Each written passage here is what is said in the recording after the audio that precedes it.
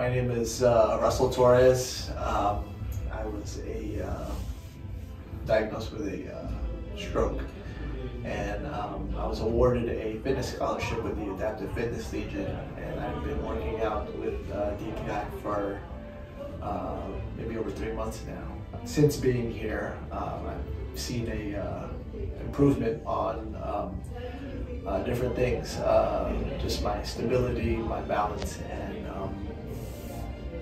strength for sure. One of the things that that helped me a lot was having that one-on-one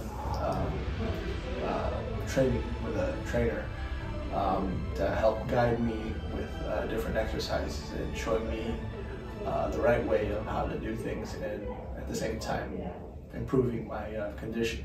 The intensity of the training has helped me a lot in my everyday life at home. Just being able to do things around the house that I didn't think were possible to do this soon. But being able to come into the gym and just work on those different techniques and strengthening tools, I have been able to be more independent at home and self-sufficient as well. Hi, my name is Joanne. I am Russell's spouse, and I have been accompanying him during his one-on-one trainings with DPI through the AFL Scholarship. It's been such a valuable opportunity for him to be able to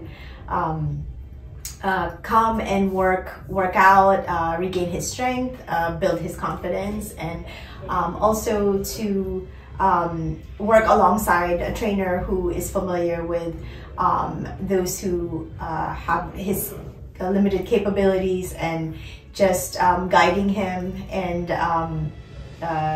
making sure that he is safe and that he is able to apply that outside of the gym. I have also recently volunteered with AFL, and it has been such a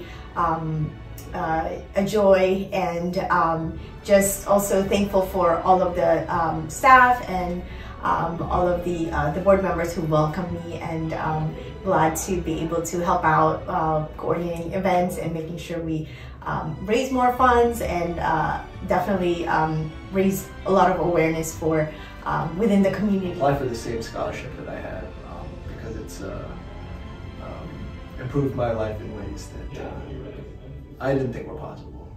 So I would encourage anyone who's looking for that type of training and belief in themselves again, to be able to do those things once again. I would recommend applying for this same scholarship. I didn't think that anything like this existed, and when I did find out about it, it changed my life and helped improve my condition and my confidence also.